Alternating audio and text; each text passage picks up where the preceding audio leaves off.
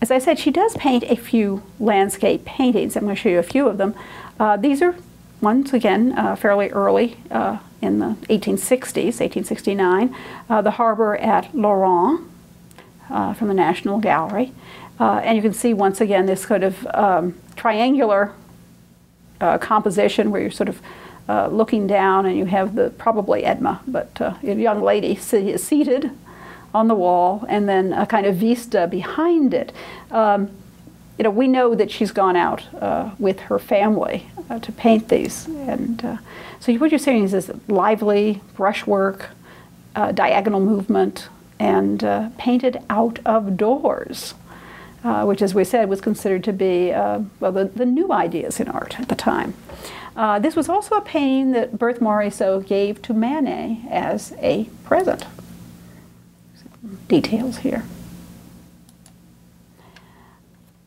This one's kind of interesting because it has been compared with a Manet, and I was able to find a picture of that, so we'll look at this. This is the view of Paris from the Trocadero. In other words, they are looking over Paris. They're seeing a vista, and it is in Santa Barbara, California. Painted 1871 to 72. Now, she paints this close to home. This is just down the block from where she lives. And it's in her suburb, which is an upper-class suburb. And, of course, Paris has not grown as large as it is today. So she's looking out over this vista of Paris, and you may be able to see some of the monuments of Paris in the background. But she can't just go into Paris and start painting because a genteel woman, a woman of any respectability, would not travel alone, go into the city, and she would have to be accompanied by someone. So when Morisot does paint landscape paintings, they are generally landscapes that show views that are close to her home or where they're vacationing. I also might point out that it is believed that the women in the picture are her sisters and her niece. So there's this kind of indication that although they're still in their own neighborhood, she's gone out with someone. This is the painting that many critics say influenced that painting. It's by Edouard Manet, The View of the Universal Exposition of 1867. Now, they're talking about like a World's Fair, Universal Exhibition that was held in Paris. It's often said that this Manet influenced Morisot's painting. So let's see what that influence could be. Well, they're both panoramic views of Paris. They're both painted from a similar spot, although Manet is, much closer. But it seems to me, and this is just me looking at them, it seems to me that they're very different in almost every other way. They're different in mood, they're different in color, they're different in brushstrokes. Manet's picture is bustling. It's got many, many people in it. I mean, this is the World's Fair. This is the Universal Exposition. And the colors are much darker. It's as though you are, approaching the exposition. You're closer to it. Because obviously Manet could get closer to it. He could wander around anywhere he wanted. He was a man. Morisot's painting is very different. Looking at them, I actually feel that Morisot's painting is much more successful. Her picture is totally changed in mood. It's serene. Instead of including all sorts of different people from different walks of life, it's an intimate view. She has her family members there. But the color is so much fresher and very light and atmospheric. And of course, the view is far more distant, and we think there, but the man who could walk up into what was going on, and the woman who had to stand back and look at it from afar. And yet, I just cannot see this painting as being dependent on the Manet. Maybe just in the same idea of, okay, let's paint panoramic views of Paris, but her interpretation is so totally different. that it shows a very totally independent and mature artist. And here we have these wonderful details which show you her lively brushstrokes, which she just has wonderful brushstrokes. She is, if you want to say, she's restricted to domestic subjects, or you could say she takes these subjects which used to be sort of looked down on. I mean, that's not very important. That's just ordinary things, and they're even a woman's life. I mean, how could this possibly be important? And you often do run into that idea today in many different fields. But she makes these fine art. And painting domestic subjects would certainly be more acceptable from a woman than trying to go out and paint something in bustling Paris. She has her studio at home. She essentially sets up a room in her house where she can go and paint, and then presumably if she's called away with visitors or family affairs or something, she can put her paintings aside and then go do that and then come back. Her pictures show intimate, everyday activities and a very fresh view of daily life. Remember, she was looking for freshness and spontaneity in her work, and she achieves it, certainly. This is probably one of her most famous of her works, which is called The Cradle, from 1872. And it shows, once again, it shows her sister with their newborn baby. So it's the mother who is close to her child. She's looking over her child. There is absolutely nothing sentimental about any of Berthe Morisot or Mary Cassatt's paintings of mothers and children. And that is probably one reason why they are still received so well. Tender care, but love between mother and child, but nothing that's overtly soupy or overly sentimental. And when I look at this, I keep thinking about how mothers, and they still are, but particularly in earlier years with less medical care, did worry about their children. I'm not sure about Cassatt, and I know some of Cassatt's siblings did not live. And so that was always a threat. Well, it still is today, but I think even more so in the 19th century. Her work is of the highest technical quality. She can have very, very refined shapes and brushstrokes, and she can also have things that are very, very bold. So those stripes, for example.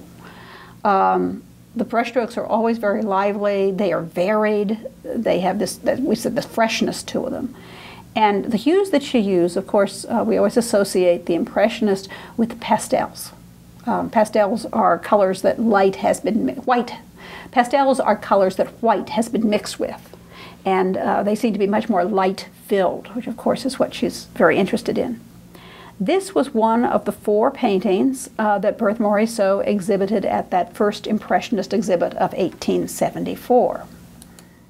And so I want to talk to you a little bit about that. This is another painting that is believed to have been exhibited in the first Impressionist exhibit. It's called La Lecture, or Reading. And once again, it's her sister, Edma, is sitting out in a field, presumably some kind of family gathering. Maybe they've gone out for a picnic, out into nature. And she's reading. It's now in the Cleveland Museum of Art. It was painted in 1873.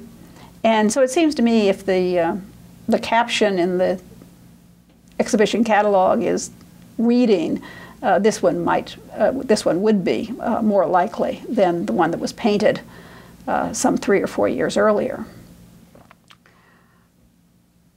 You can see the white dress and this idea of painting out of doors in natural light, and how the white picks up different colors from the surrounding landscape. All things that we associate with Impressionist art. And I found this quote on the web from Berthe Morisot talking about this idea of how she wanted to see and create nature in her art. She says, "Every day I pray that the good Lord will make me like a child. That is to say, that he will make me see nature and render it the way a child would, without preconceptions." And it was this fresh, new look at nature, rather than how it had been practiced and codified by the more traditional artists for centuries, where they must have rules and you just make up your landscape and put it down. So Berthe Morisot is one of the founding members of the Impressionists, and by the founding members we mean she's one of the first of the Impressionists. She exhibits in the first Impressionist exhibit. Now, the first Impressionist exhibit was 1874. It was not called the first Impressionist exhibit until later. Basically, they had a group of artists who were independent artists. Some of them weren't getting into the salon at all. And they were considered to be radical, some of them, or maybe just not good enough, whatever. And so they got together and they decided that they were going to put on their own art exhibition. Now today that sounds perfectly normal. We have galleries, we have groups often can put on their own exhibition. But that was a radical thing. Back in 1863, when Manet was rejected by the Salon, there was a big outcry. And the artist said, "There's just too many people being rejected. We think the jury's not fair. We want in," essentially. And so the emperor said, "Okay, we'll give you an exhibition." And they gave them an exhibition that was called the Salon des Repoussés, or the exhibition of the refused works. Well, that was 11 years before this. And what I was saying in my survey class was that idea bore fruit. The idea that, wait a minute, we don't have to be in the salon. Maybe there's another way to get our pictures shown. But in that case, it was a refused works exhibition, certainly not terribly prestigious, and it also was still put on by the government. But that idea starts to percolate. And of course, there's intervening things that happen, including the Franco-Prussian War. But in 1873, a number of these independent artists start saying, "Hey, let's put on our own show." And they do in 1874. They hire a hall. They make up posters and advertise. They have a catalog, and they invite people. Now, what are they going to call themselves? Not all of them actually were following what we today look at as the Impressionist style. And that word had not yet been coined. So they called themselves the Société Anonyme des Artistes. And I will ask people to please forgive me because I don't pronounce French very well. Someone told me I wasn't arrogant enough to pronounce French well. But that's a nice excuse. I have no ear is the problem. I can read, but pronunciation comes a little harder for me. So I'll try to be close. But it translates as the Anonymous Society of Artists. In other words, these are all unknown artists. They're not known to the public yet. Of course, the story of how the Impressionists got their name is that a disapproving critic went to this exhibit and saw a painting by Monet, Claude Monet, that was called Impression Sunrise. And he said, these horrible artists, they don't even finish their works. They're nothing but, they just give us the impressions. They're nothing but impressionists. So it was considered to be, a very nasty thing to say, and they kind of liked it. They said, yeah, well, that's what we are. We're impressionists. So they started calling themselves impressionists, and the name came into being. Okay, so before that happened, they're the Société Anonyme, and Berthe Morisot is invited by Degas to participate. Actually, he does it, Degas is also from this sort of upper class background, upper middle class background, and what he does is he writes a letter, which we have, not the whole letter, but most of it, but he writes a letter to the girl's mother. This would be the proper way to do it, because they're still unmarried young ladies at home. and invites Berthe. And he does say that we need, your, fame, that you're well known, and we need the quality of your work. He also invites Edma, who is by this time, of course, married, has a child, but she does not participate, as we know. And they do publish lists of who's going to exhibit. And the early one, she's not mentioned, but then when they republish, she is definitely on the list. One of the problems for her, I think, making this choice was that she knew a lot of artists, a lot of professional artists. And among them, of course, was Edouard Manet, who wanted desperately to get into the salon himself. He also wanted to paint his own way. He wanted his cake, he wanted to eat it too. He wanted to be, I guess, to paint his way and have the salon accept it. And Puvet. Both of them said, no, you should not, hook up with these radical artists. You should continue down the traditional path. And they discouraged her, both because of, I suppose, because of the notoriety of going with a radical artistic group. Berthe Morisot made that decision on her own, despite the opposition from her older painting friends. She chose the radical group of the Impressionists, and she chose that radical step of exhibiting independently. And she embraced the Impressionist principles, which of course are made by her as much as anybody else, because they're things like everyday life, the freedom of an artist to paint independently, and of course the idea of painting light. And so she feels that she really is closer to these artists and that this is the group she wants to be associated with. So she chooses that step herself. So she says she is the first revolutionary, modern woman artist, in a sense. Her style, we've been seeing examples of it all along. This is actually a little later, from 1878, but I thought it was such a beautiful picture, I'd use it to talk about her style. Her style is light-filled with pastel colors, and you can see how the colors, you don't have just local color on, say, your garment. It's not just a white garment. It's got all sorts of different tones and colors within it, which is, as I say, these are the things that we now call Impressionism. Her compositions are actually very organized. They work just beautifully, but when she paints them, she makes them feel as though they're spontaneous, as though they're accidental, as though you sort of just walked in and saw this woman here. Of course, it's very well balanced, with a little bit of asymmetry and just as we talked about, the deft brush strokes. It gives you a mood of spontaneity, a mood of intimacy. You've walked in, here's the light shining on this young lady, flowers, garment. Yeah, so you're very, in a sense, close to her. In 1874, Berthe Morisot did get married, and she married Eugene Manet, who was Edouard's brother, so the brother of the artist. So it's kind of interesting. Manet's sister-in-law is this very avant-garde artist. And I've tried to find a picture of Eugene, and we'll be seeing some of them. So he starts appearing in her pictures.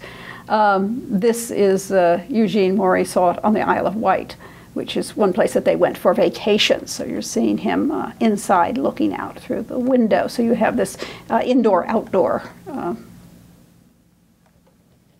relationship.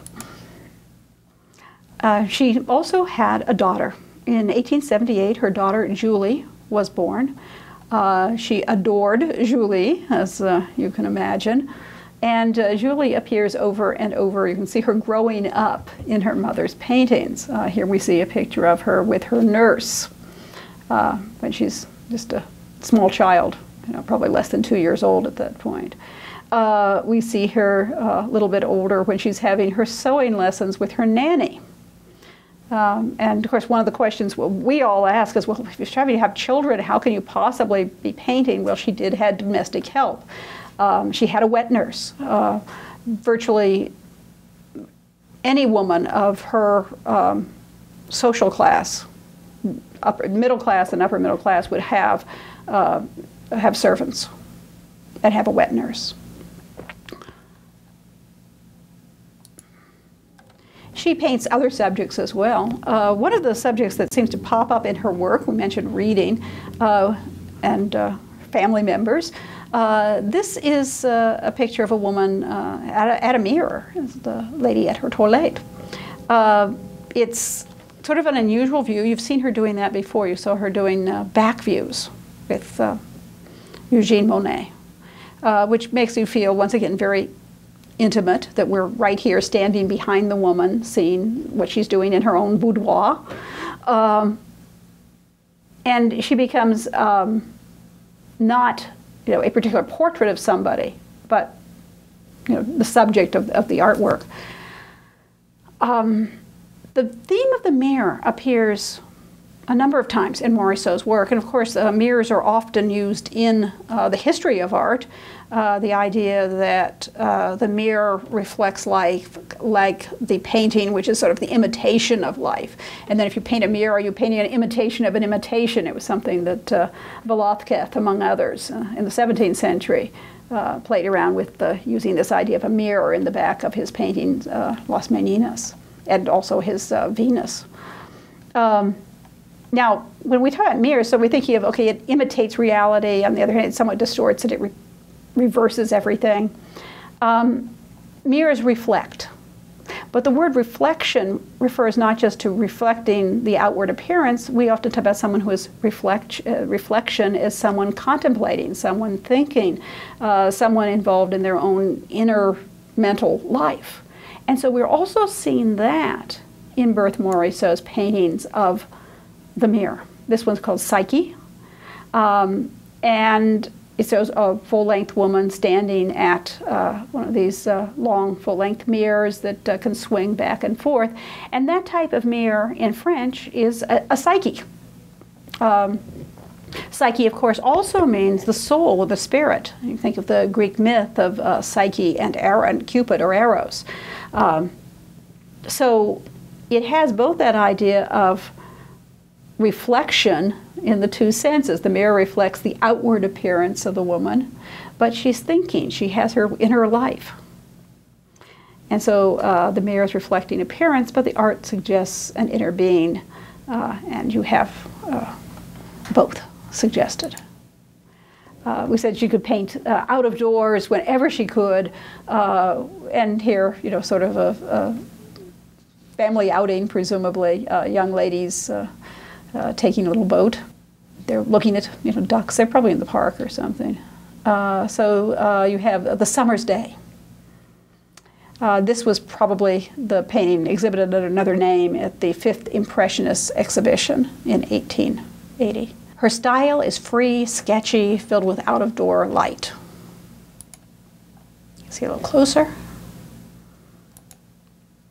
And I'm just going to start showing you some of the pictures. This, of course, is her husband, Eugene, and her daughter. And he's being a good dad. We also see pictures within their household, presumably a maidservant, in the dining room. And the little dog is there but this is a fairly small picture. It's in the National Gallery in Washington. It shows you the interior of the room and the woman right in the center and the little dog at her feet. Here's some of the details. This one is a beautiful painting. It's in St. Petersburg Museum of Art. That's St. Petersburg in Florida, not the one in Russia. And it's just filled with light and beautiful blues and greens, particularly then with these warm tones popping up. Wonderful thick brushstrokes. This is not Julie. I think they do know who the model was, who the little girl was, but it's just called Little Girl Reading, so it's another one of these reading pictures. quiet, introspective, and wonderfully painted. Julie growing up. This is Julie and her greyhound, Laertes. And so here we see a very freely painted picture. Gives that feeling of spontaneity, a feeling as though maybe it's not completely, it's an impression. And another one which she shows for the following year, her daughter playing the violin. On March 2nd of 1895, Berthe Morisot died of pneumonia. So she died in her 50s, not a terribly old person for the 19th century.